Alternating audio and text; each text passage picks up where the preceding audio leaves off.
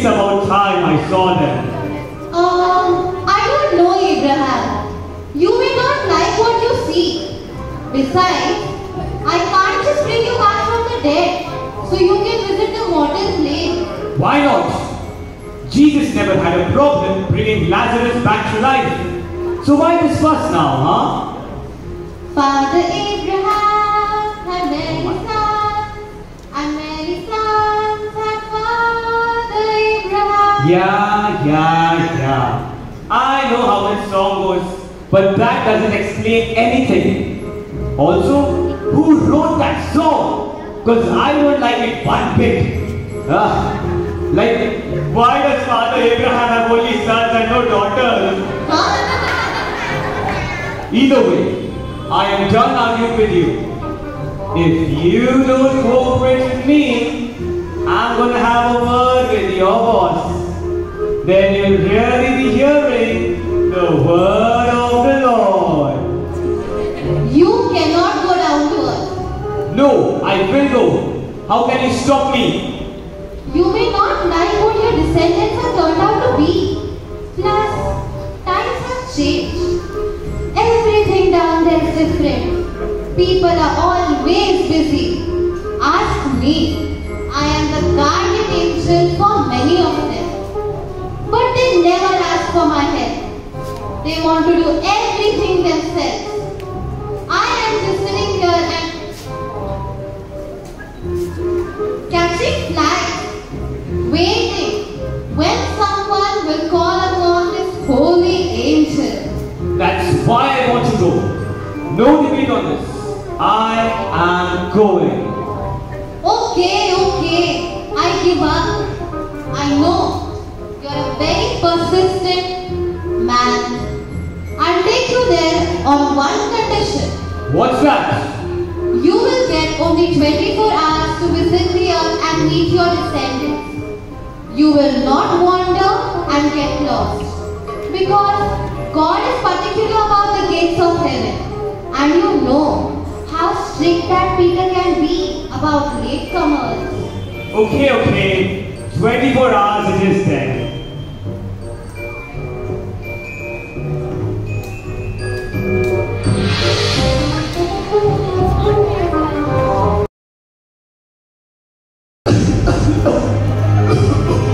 Alrighty, we are here.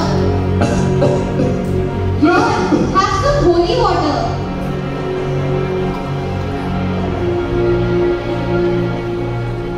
Wow, this holy water is so nourishing. Good heavens, what has happened to the air down here? Last I checked, I was able to breathe.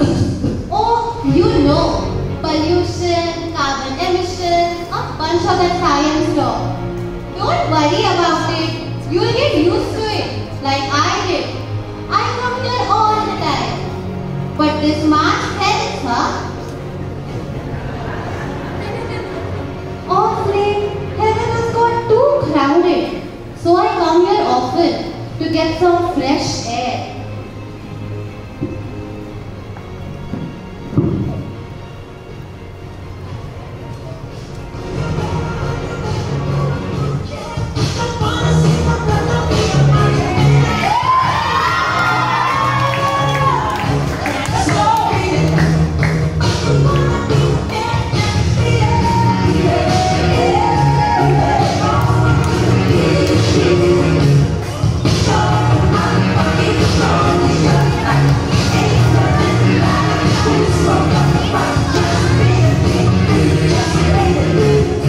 What is she doing? She's got ants in her pants or something. No, Abe. She's dancing. She's the best dancer in the world. That's not dancing. I don't know what that is. But that is definitely embarrassing. Oh, come on now, Abraham. We have lots to see and experience.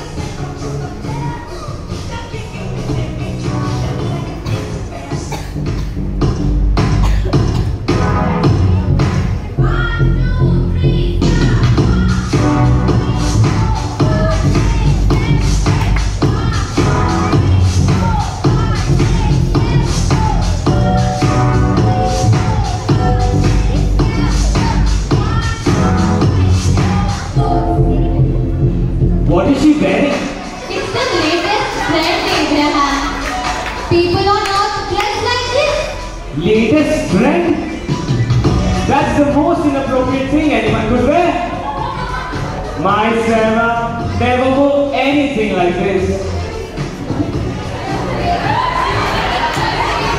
What on earth has happened to my descendants? They can't even see what their children are wearing. I told you, you won't like it here. Let's go.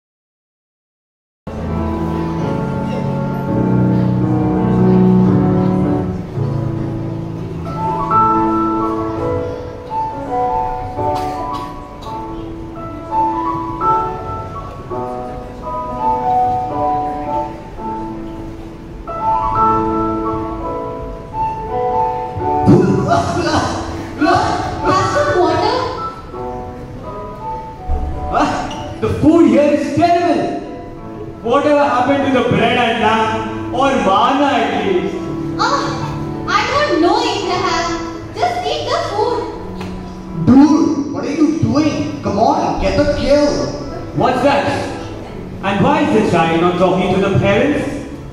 Even the parents are not talking to each other. What sort of a family time are they having? Can't you see? They are busy. Busy doing what? I will always listen to my Isaac, and I will tell him stories about my friend, the Almighty. And he would tell me about the mischief he did with the sheep, the cows, and his favorite dog. That's all we did most of the time. Okay, Abraham. That device is called a phone. You can use it for a bunch of things. Hey, son, as your long distance breaks, grandfather, I request you to lend me that phone.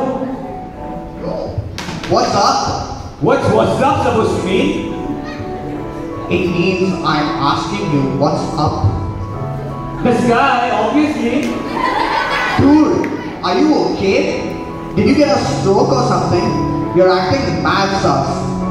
Is he talking to me? Or is he summoning Satan? You better learn to respect your elders, young man. Come on, start believing. Clearly, some people have any respect.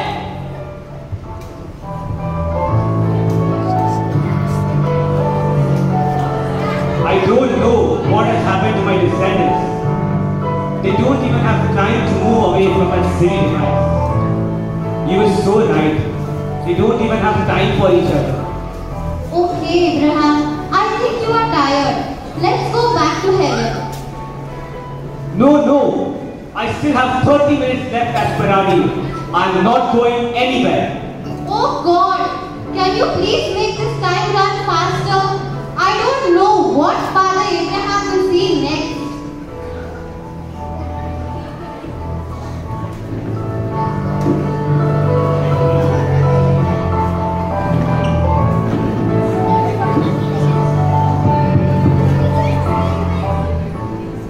No, give me my iPhone back.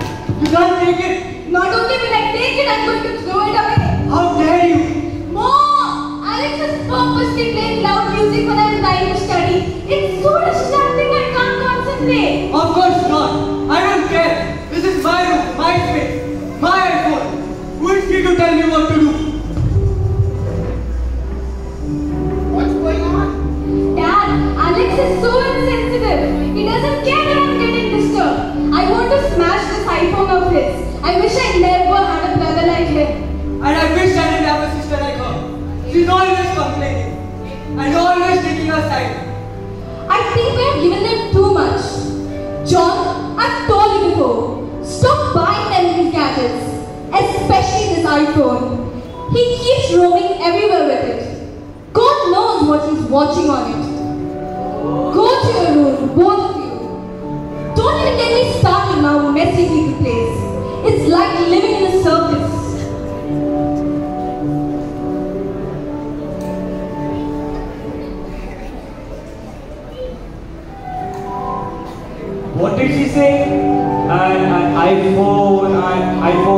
iPhone. I only knew one word beginning with an I. And that was my Isaac.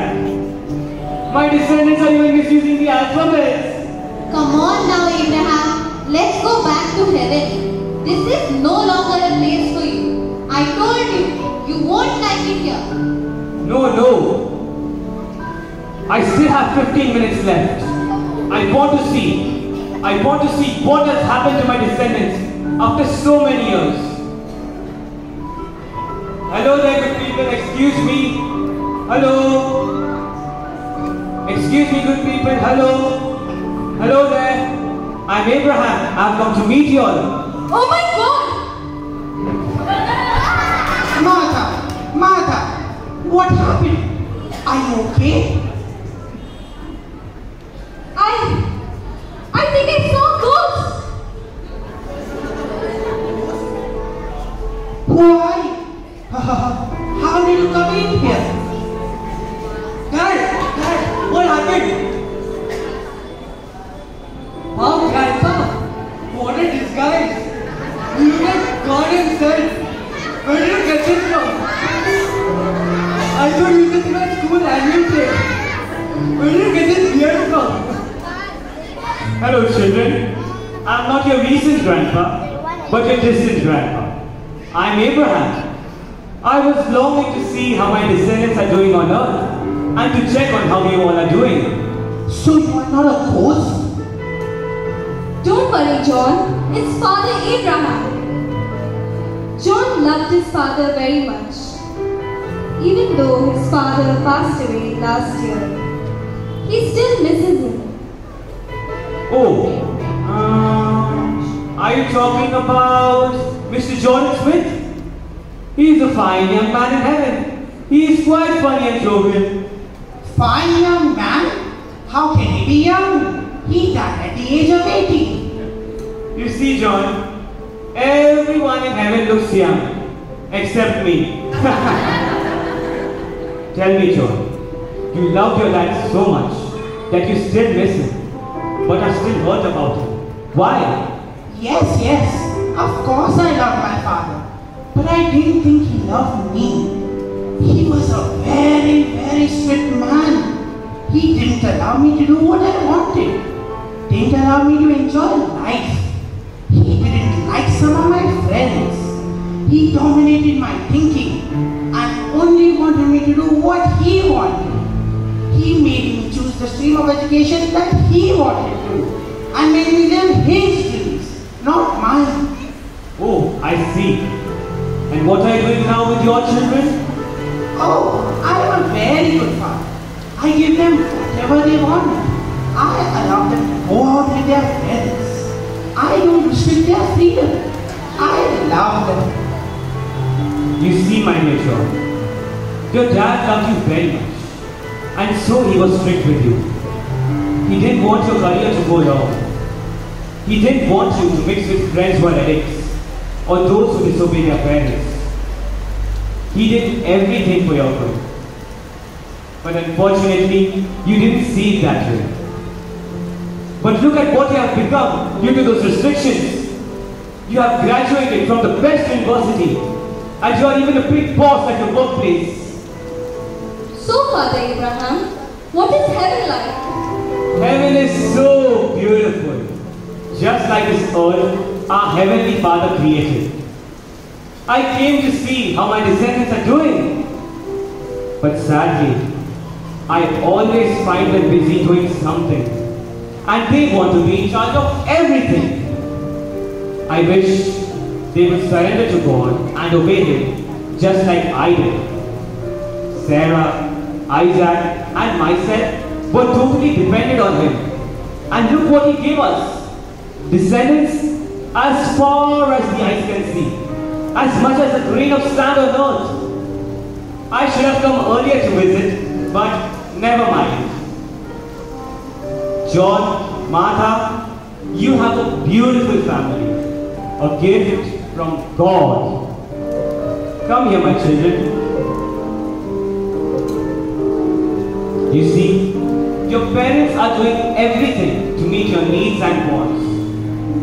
But real happiness is in sacrifice and in the thinking of the other person without expecting anything in return.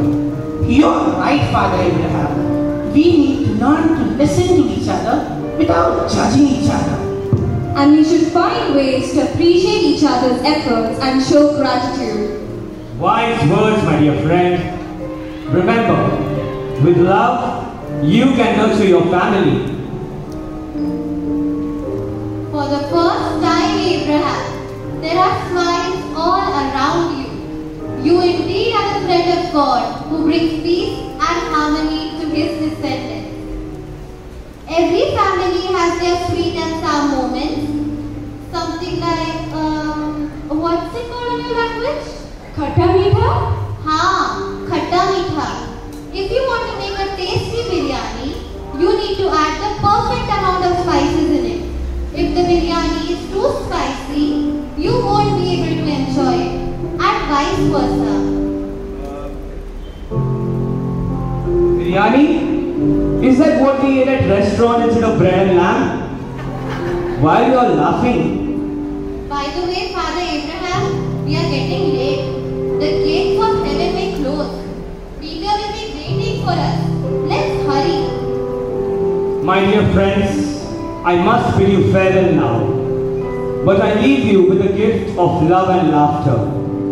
May it be your guiding light in a journey towards a harmonious home. Goodbye everyone, bye!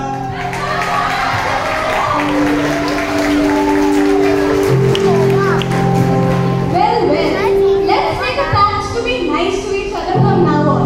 Ye khatta meetha hota rahega. And always end the day on a sweet note. Sweet note. Mom, what's for dessert? I'm hungry. I got this khatta meetha sweet. Do you want some?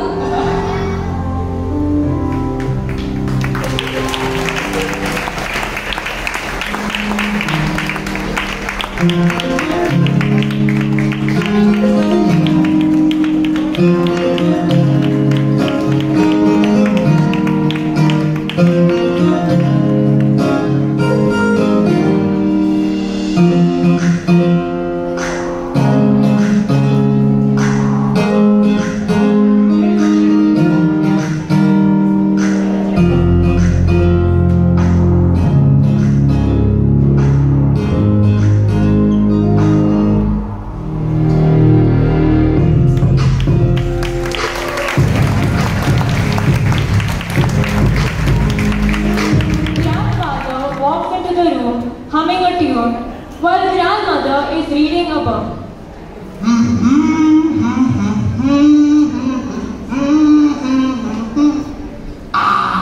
The good old days.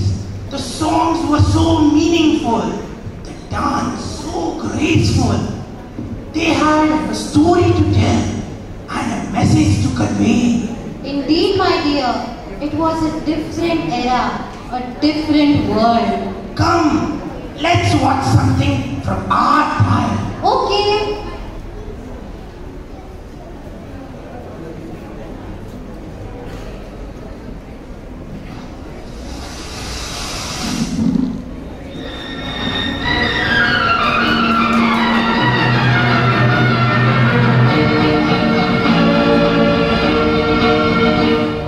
बदन पे सितारे लपेटे हुए ओ जान तमन्ना किधर जा रही हो जरा पास आओ तो कहना जाए जरा पास आओ तो कहना जाए बदन पे सितारे लपेटे हुए ओ जान तमन्ना किधर जा रही हो जरा पास आओ तो कहना जाए जरा पास आओ तो कहना जाए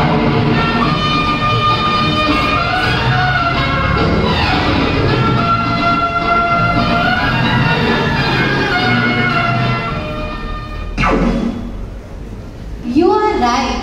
It does feel nostalgic after all. Yes, dear. Nothing beats the elegance of our time. Just then, the parents enter the room, catching snippets of their conversation. Oh no. These songs are too slow. Our generation had some amazing songs and dances. Yes, the music resonated with our emotion and it had depth and meaning. Let us show you a dance of our time.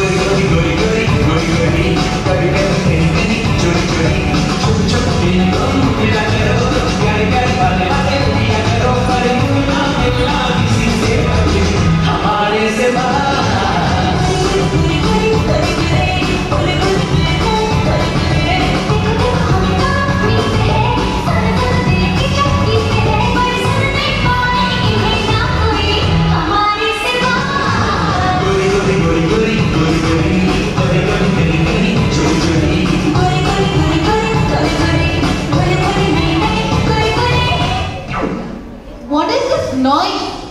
Where is the beauty, the elegance? This is our time. Our dance had energy, passion and fun. It brought people together. Yes, we have our own classics. They were of significant importance to us and our generation. Nonsense! As the argument between the generations intensifies, the kid sneaks into the room and secretly changes the TV channel to something of her liking.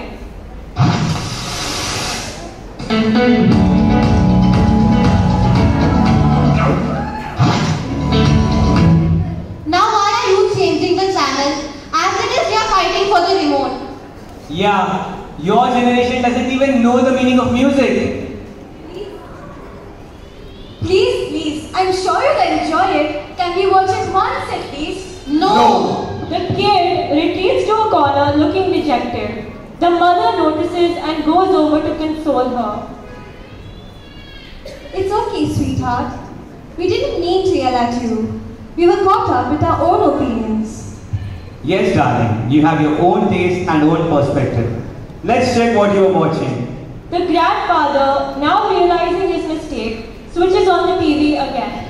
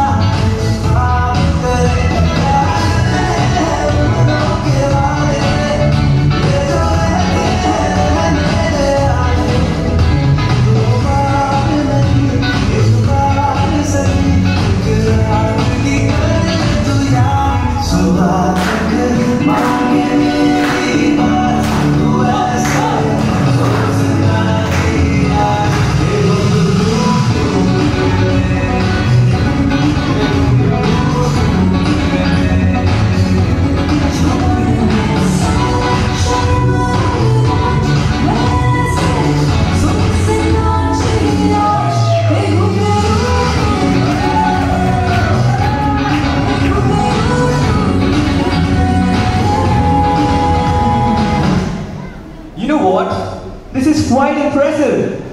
Yes, it is different from our time, but it has its own charm. The parents and grandparents share a moment of understanding and appreciation for each other's perspectives. Come on, let's dance together.